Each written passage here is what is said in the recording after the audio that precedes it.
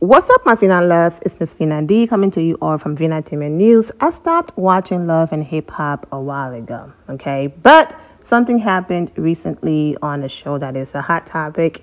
Every time I attempted to talk about it, I basically missed it. And I was just like, you know what? It's been a few weeks. It's an old story, move on. But something just happened today. It's making it current news again. So I'm like, okay, let's go ahead. Perfect timing to talk about it. So most of you at this point are aware that Mena and Spice, they got into an argument because, basically Mena ex-husband Safari went back and told Spice certain things about their relationship, that they were still sleeping together, and the list goes on and on. Erica and Spice got into a disagreement. At first, it was very calm. Erica was very calm, telling Spice how she loved her and she support her and she's her sister. It was a very pleasant conversation. And then things just went left when Spice said to Erica, why are you behaving like you're the only woman who's been married and divorced or a single mother? I've been doing it for years. And things just went left. And then Spice basically said to Erica, that's why your son, her first child, that's why your son doesn't love you. He doesn't like you. Okay. Now, Erica have said over and over again, the reason why she doesn't post her child is because he wants his privacy. He doesn't want to be bullied, and it happened. I've seen it with my own eyes. When she was married to Safari, she posted a few family images, and some of the comments were just disgusting, and she took them down. So I don't blame her for protecting her son from social media and the media in general. Now, of course, there are different stories behind the scene that's a lie, and that's a story that Erica made up, but that as far as custody, her son lives with her mom, allegedly. I'm not here to judge what Erica does as a mother. That's not the focus of this video, so let's stay focused. Being a parent, as a mother, father, but in this situation, a mother, your kids are your heart, your pride, your joy, your legacy, your everything, and the list goes on and on. So for someone to say your child doesn't like you, that's going to cut deep. And it did. Mena flipped the table, Spice screaming on one side, Erica screaming on the other side. And Spice wear blue, that's her color and all of that. Spice was sick. She had some health issues. She almost died. She was very open and transparent about this. Mena in the corner started screaming, I wish you had died. It was just terrible. And then she called her a blue and then monkey, okay? Spice was screaming and going in as well, but she did not take it to the point where she threw out any racial slurs or anything like that. Mena just took it too far. So Erica and Spice, they're separated. Erica goes outside. She starts making noises, like monkey noises and all of that, okay? Now, this was filmed, this was edited, and this was basically shown to everybody. Erica was still allowed to go to work, do her job, film, everything, okay? Now, when the backlash happened, then that's when Love and Hip Hop producers, Mona Scott and all of them decided to step in and let Erica go. But before all of this happened, Spice wasn't sure if the Love and Hip Hop producers were going to show that because of all of the backlash they are receiving right now that led them to then take the action to let Mena go. She was fired, okay? From the next season, they might bring her back. But she hopped on Instagram Live and she just went in on Erica. I did record that Instagram Live, but I ended up not posting it because it took me forever to edit out all of the profanity. So I said, you know what? People can just go on YouTube and find an Instagram Live for themselves. Trying to get to the current topic. So most of you already know what happened. So just go ahead and read Mena's apology on the screen because she eventually came back and apologized. And at that time when she posted her apology, she left her comments open, the comment section open. And when someone asks her a question, did she apologize to you for bringing up your child? Erica responded, she will never have the guts, unfortunately. Well, Mena is clapping back because Love and Hip Hop producers and Mona and them dropped this image right here about a round table discussion about what she said and what happened, and also the caption is on the screen. Go ahead and read it. And Erica was very disappointed that she wasn't invited to be a part of the conversation about colorism and all of that, okay? So we're going to get into what she posted in her Instagram stories at first, and then into her comments under that post. She wrote, working on Love and Hip Hop August 25th, 2023, 3 days after August 29th, they aired that episode proudly. I was even being asked to shoot a scene that Monday, August 28th. So you have comments like, y'all are so calculated. Love and Hip Hop Atlanta filmed, edited, aired this altercation with Erica, Mena, and Spice for views, then proceeds to use it as a storyline for upcoming episodes. Talk about taking advantage. Erica being fired from next season and not at this table of education, but y'all continue to use this situation to gain TV ratings, while Spice doesn't get any punishment for provoking. Worse has been said on this show. Disappointed, lost a viewer. Get that out of here. Why Spice there and not Erica? Before I get to Erica Mena response, the major issue here is, for me, I do not condone or support what she said. Absolutely not. But the major issue here is this. Had the Love and Hip Hop producers fired Erica Mena on the spot after that incident, had they, let's just say, left the scene for a few hours, had an emergency meeting, and then wrote on the screen, after this incident, Erica Mena was fired, the reaction would be different.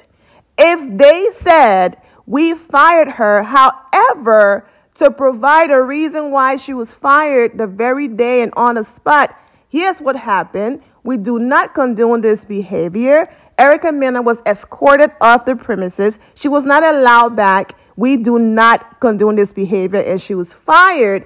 Then the reaction would have been different. We are just showing you all our side just in case of a lawsuit. We're protecting ourselves, but we reacted instantly. We took action instantly. The reaction would be different. But she was allowed to come back to work. She filmed. Everything was all good. You sat in the editing room and you did what you did. You put the episode out and you waited until you saw the backlash and people reaction.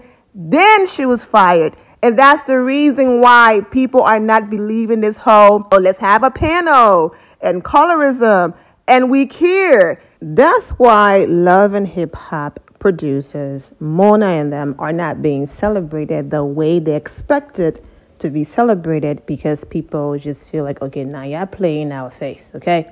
Because this girl is allowed to come back to work. So don't sit here and pretend like you care. You only care now because you're sponsors and all of that. Exactly what I just said. The people get it. It be giving fake outrage in the comments. She should have been fired on the spot. Just said that.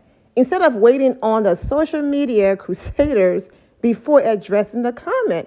And it's intolerance from the Black community as a whole. There should have been a pause in regular filming, and the following episode should have been a round table. Why now? Exactly my point. Now, of course, you will always have those people who are like, hey, listen, yes, what Erica said was wrong, but you brought up her kid. You bring up my kid, and it's over. I don't care. It's over. You will have those people. But I'm just simply responding to the reason why the producers over there are not getting the applause or the response that they were expecting. Instead, there's a backlash. Porsha Williams from the Real Housewives of Atlanta, who's had her share of, both sides. There have been moments where Porsha was protected and moments where she wasn't protected. She wrote, common practice to air it and react after. That's when they exercise the so-called reality part of the TV show, right or wrong. When she pulled Kenya Moore hair, we got to see it. When she went into Cynthia Bailey phase and Cynthia Bailey kicked her, we got to see it. When she attempted to fight her ex-fiancé, Mother, we got to see it. She was calling her names. Everything is on the screen right now. We got to see that. However, when she chased her former assistant behind a building and allegedly beat her up, the screen went black. They didn't show us that. Not because it was dark, but they protected her. And when she allegedly did something that was going to question her activism for the whole Black Lives Matter movement, all of that, she was able to go to corporate and have them pull that episode, and we did not get to see it. If you are new here, go to our HOA playlist to watch that video and our Instagram live of Porsha herself admitting to that. Most of my audience have seen that video a lot of times, so that's why I'm not playing it. And the list goes on and on of all of the other moments that she was protected. So she's seen both sides of that. So I don't think the people who are leaving the other comments are saying, oh, they should have protected Erica and not show it. It's just, if you're going to show it, then show it and also take action and hold Erica Mena accountable, fire her, all of that. Don't wait for the backlash. And then now you want to be like, oh, yeah, we're firing her, and behave like you care.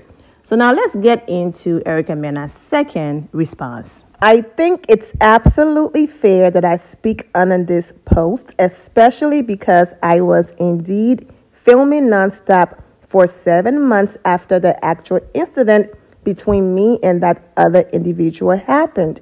The network chose to still film with me nonstop, which is why I was used as the base storyline for the whole second half of this actual season. They had this footage for months. They chose to edit it how they wanted and air it. It's only now they are desperate, trying to save face and using me to do so. If I'm being used to set an example, why was I not a part of this roundtable discussion?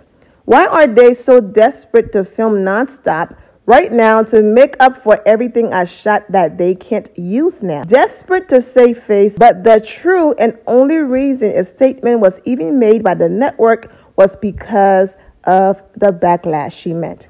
Not because they truly believe what I said was a racial slur. No, Erica, they believed it. They just didn't expect the backlash to be the way that it was. Also, as you've stated in a few of your other statements, that you've given love and hip hop, you said 13 years of your life or something like that. And so, taking into consideration, they were probably doing you a favor as well, because this is Erica Mena, okay? We are not about to fire Erica. You know, she's been here for a long time. Hopefully, this will blow over. But then it's business. They're going to choose their business over you. Now, in their statement, they wrote the next season. They did not release a statement that you are permanently banned from love and hip hop forever. So after you sit next season out, if they do want to bring you back and it's something that you want to do, then you will still have the opportunity to go back. Now, Erica also did lose another job on another network after all of this. Go ahead and read their statement, because I'm trying to get to what Spice had to say as well. But I do want to say that there are people who also feel like Erica Mena, you know, she doesn't have any remorse for what she did, even though she did release a statement apologizing, because when Yandy tried to explain to her why what she said was wrong, she became defensive. Just because you didn't mean it a certain way doesn't mean that what you said wasn't wrong, okay? So hopefully Erica will take the time to understand why what she said was wrong, even though she feels like she didn't mean it that way. Last thing on Erica before I move to Spice apology to her fans and her statement and all of that on the season. Sometimes God be giving us an easy way out, and we do not see it. There are some people who are stuck in these terrible contracts, especially on love and hip hop, that they cannot get out of. They are constantly showing up to do something that no longer serves them, that no longer makes them happy, that is just a fake storyline. They don't want to be there, but they sign a contract and they are stuck. And now they have no choice but to be a part of the foolery and play along. Okay, so Erica been in a few movies. She's been doing her thing as an actress. Have I seen her movies? No. But do I visit her page and have I seen clips and videos here and there? Yes. And she is doing her thing on that side. Those people did not release any statement saying that she's no longer going to be working for them or with them. This could be a blessing in disguise where you can start 100% focusing on acting and elevating your career and your life outside of love and hip hop. Because even though you're in all of these movies and you are doing great, love and hip hop and the drama is still overshadowing your growth in these departments and the wonderful things that you are doing. As an actress, it doesn't matter how you behave. It's a movie compared to a show where everything might not be your reality, but people are believing it is your reality because they are thinking the show is actually real all the time when it's not. And with all of this going on, Erica was arrested last month. She was at a lounge with some of her friends, and they were asked to leave the lounge several times by security, okay? Because there was an altercation or something that happened allegedly, okay? And basically, Erica was charged with willful obstruction of law enforcement officers, and she was also charged with simple battery against a police officer. Now, her best friend, Bambi, did do an interview, and she said in that interview, allegedly, Erica was having a great time. I saw the video. She was jumping around, she was screaming, she was loud, and she was having a great moment with one of their friends. They were having a banter back and forth that was misinterpreted. So when the security told them to leave or told her to calm down, she did not allegedly listen. Now, Bambi, being a great friend, she ran over there to make sure her best friend was okay because you have this big security guard holding her best friend down, and she's making sure that her friend is going to leave that situation alive based on how they were pinning her down and holding her down. They told her to leave the area, and she basically said, no, I'm not leaving while you have my best friend pinned down like this. I'm going to make sure that we all get out of here safely. And so because of that, she too got arrested. Now, she have a mugshot. So, Erica, that's your best friend forever because I don't know how many people will be willing to get a mugshot with you. So, when you're screaming, my ride or die, relationships or friendship, well, there you go. Because me, personally speaking, I would have said yes, I would have moved, but made sure I was still in the right position to make sure my friend was and is okay. So kudos to Bambi for staying by her side and making sure they all left that situation alive. Spice went low. Erica went to hell. And so that's the reason why she was fired. But Spice is also catching heat for not only what happened between she and Erica, but because of what happened this season. She was in a lot of mess this season. And she realized that. So this was her statement. Hey besties, tonight is the final episode of this season of Love and Hip Hop Atlanta, and I know this season on TV has been a hard one, not just for me, but for you as well. I hate seeing you argue with people about me on social media, especially since you know how I'm always happy and laughing with high spirits all the time. It hurts me deeply to the core, and I'm starting to relive the horrific moments and to see you go through the different phases that I've brought you through. I realize that my near-death experience have brought me through a dark place, which left me feeling lost and confused to the point where I don't only question myself and my actions, but I continue to ask God Himself, why me? I don't know how to explain waking up every day wondering if I'm gonna survive the day, or even how it feels when someone screams my name and how that frightens me to the point where it brings me back into memories of the doctors calling out my name while I was on the breathing machine and my lungs was failing. I'm going to jump around because it's getting really late and I want to get this video up tonight. So she did admit that she's getting help. She's overcoming her traumatic experience